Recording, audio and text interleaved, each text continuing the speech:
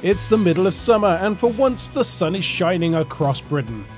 It's even shining in Wales, so we thought we'd make the most of this rare occurrence and head for the west for a spot of sea fishing off the coast of Aberdovey. It looks like Hywel has managed to bring everything including the kitchen sink, so whilst he gets organised, let's meet our skipper for the day. My name's Mat Rickard. I specialise in bass fishing. The company's called bassfishingwales.com. Based here in Aberdovey. I can take 2 paying passengers plus myself, which is quite nice really because it's more like a one-to-one basis. A lot of my customers actually book the boat for themselves. It gets you out there, gets you amongst all the rocks which other boats can't get to, which is where the bass are really. And now we know where the bass will probably be hiding, it's time to go and meet them. Cue the montage!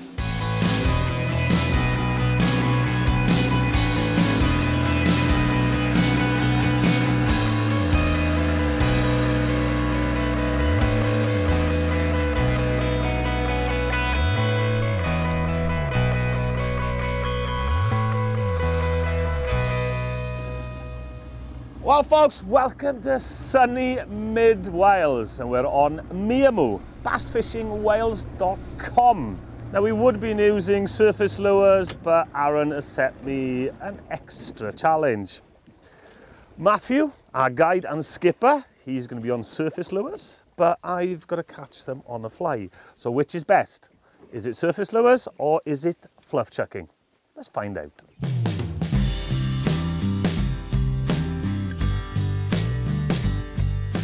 Okay, this is the rod I'll be using. It's a H2O lure game, 5 to 25 gram rating. Generally, the reason why I use this is because it's got a soft tip, and mainly I'll be using surface lures, which is these, the head and spooks. Work extremely well on nice conditions as we are today. The reel, it's a 4,000 size spinning reel by Penn, loaded with 20-pound braid. And yep, that's all you need for catching bass. For Matt, tactics, just make as much noise as you can. Yeah, the water's a little bit murky. Yeah. Due to the recent blow we had over the last few days. So yeah, any commotion really.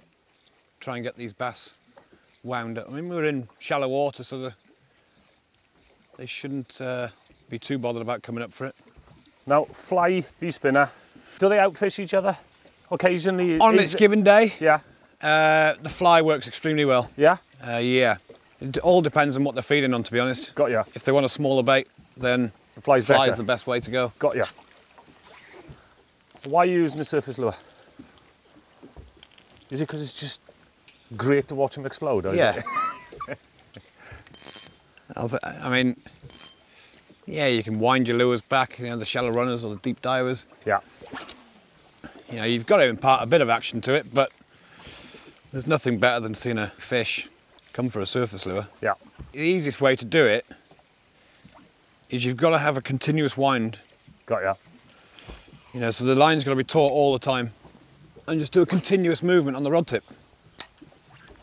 Nothing sharp. Yeah.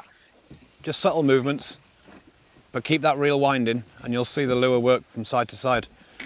Is it the disturbance of the lure, or is it the change of direction? You know, it's the disturbance. I mean, what it's trying to imitate is an injured fish, basically, on the surface, trying to get away. And hence why, when you get a take on a surface lure, and it doesn't actually hook up, you've got to make that pause. Yeah. Because all you're trying to do is imitate what it's actually done to the prey. Yeah. And stunned it, basically. Get them explode on it. Yeah. And stop. It's hard to do it. Yeah. At first, as you know. But if you can get yourself calmed down enough to actually pause the lure, you will get a better hook rate. Come on, fish. It's 0-0 at the moment. It seems that it's not going to be easy pickings today, and if the fish are not going to find the fisherman, then the fisherman will have to find the fish.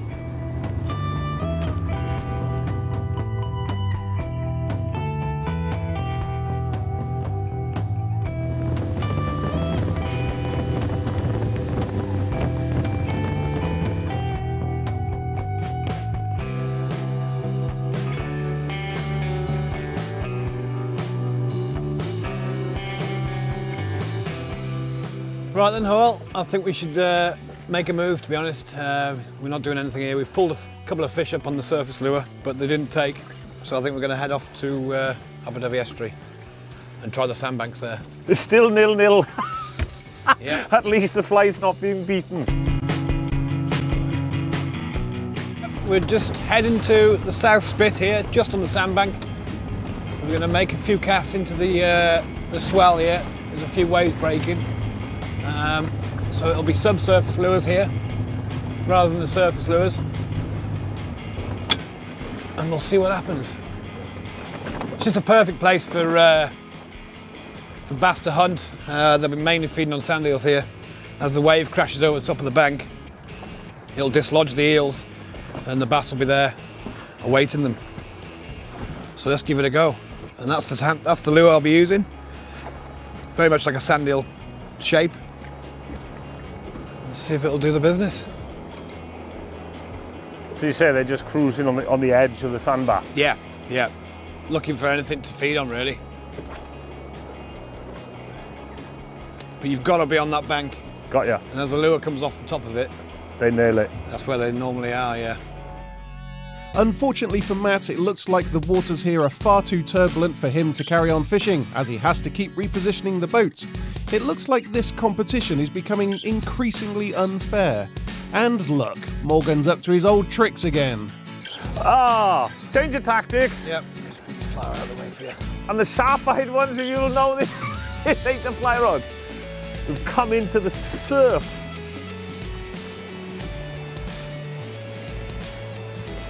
Just off that bank, see? Yeah. Just smacked it. Yep.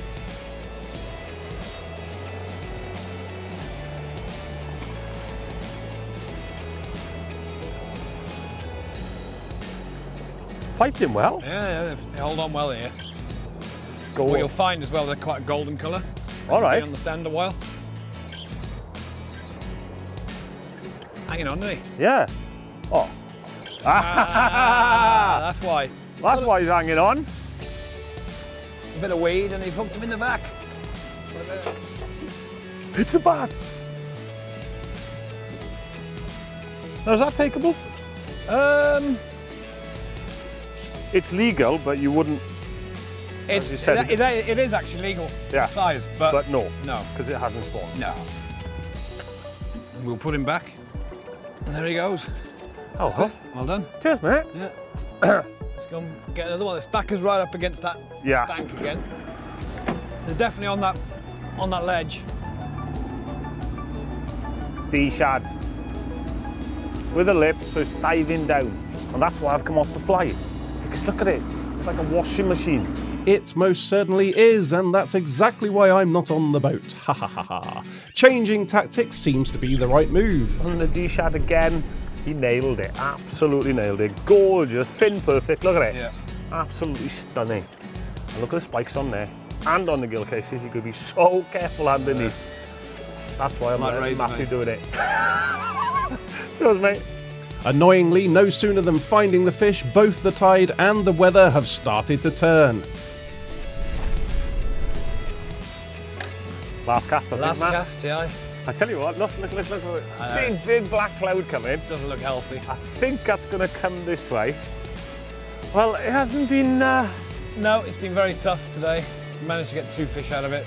I mean, I gave up on the fly because it was so hard work. Yeah. And we had to cover the bases and cover that. So 2 to the D-shads. Yeah. Zero. It's actually it's 2-0 to me. It is today. Last time we were out, we had 25, 30 fish. Yeah. But that's fishing. Yeah. That's the way it is. Thanks for coming out and bringing me out. It's been. No worries. I really enjoyed it. Right, come on, let's get in before that shower. Yes. I don't want to get wet. It doesn't look healthy, does it?